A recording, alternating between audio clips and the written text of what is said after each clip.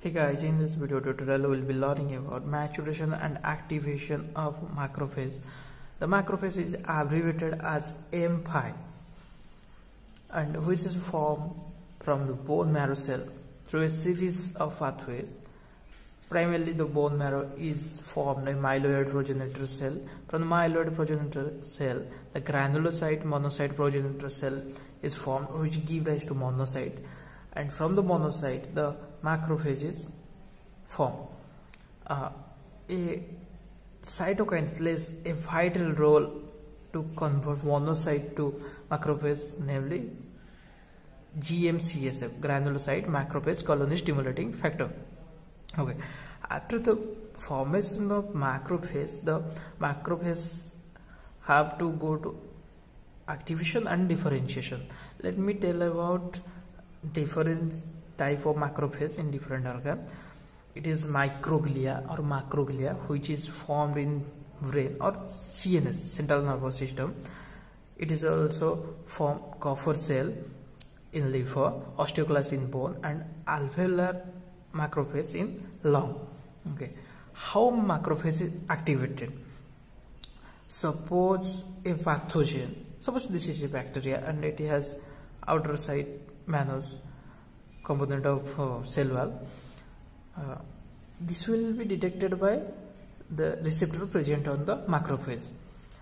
Different type of receptor present in the macrophage, cell surface of macrophage, like scavenger receptor, manus receptor, or MAC1 integrin, and this will interact with the molecule present on the surface of pathogen.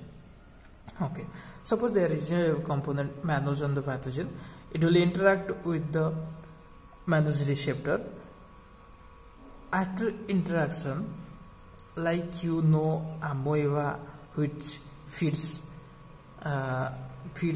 in phagocytosis while taking its food, exactly that type of movement will occur with the macrophage. What happens? The macrophage will detect, the macrophage first detect the pathogen, then there will be a chain up mechanism where it will totally surround the pathogen and phagocyte it. After phagocytosis, it will go through two types of process. Either that will be oxygen dependent, or that will be oxygen independent.